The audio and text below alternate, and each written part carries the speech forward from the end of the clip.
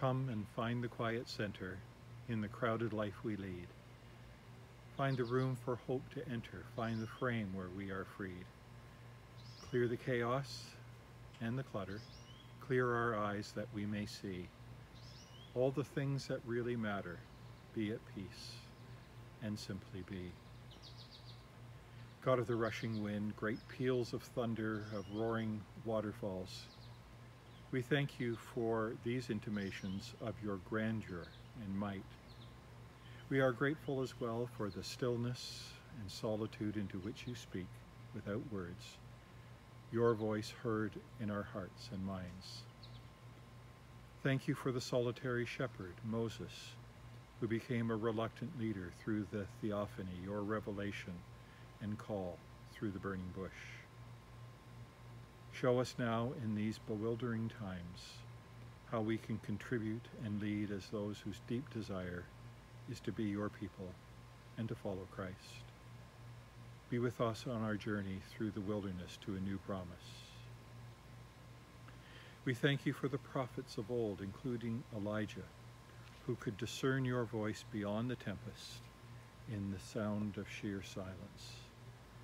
Show us who the faithful prophets are for our day, in the midst of so much that seems false and fractious.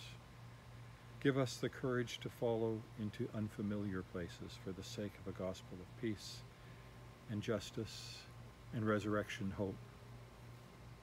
Praise you, Holy One, for the example of Jesus, who knew that he needed restorative time with you in prayer, even as he healed the sick in body and mind and spirit.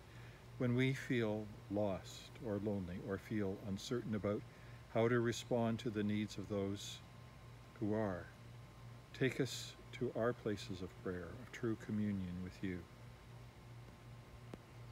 Thank you, God, for an unnamed woman whose encounter with Jesus, living water, changed her life and the lives of those around her.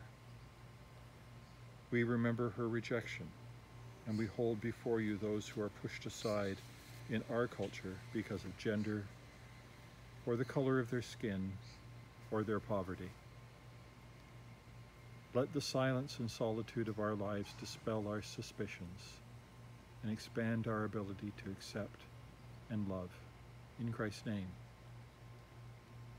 We ask that you be with the staff at Trenton United, those chosen for leadership in our congregation, every member of our faith family.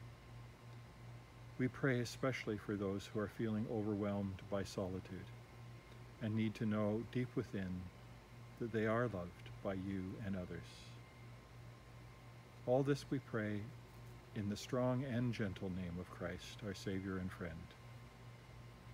Silence is a friend who claims us, cools the heat, and slows the pace.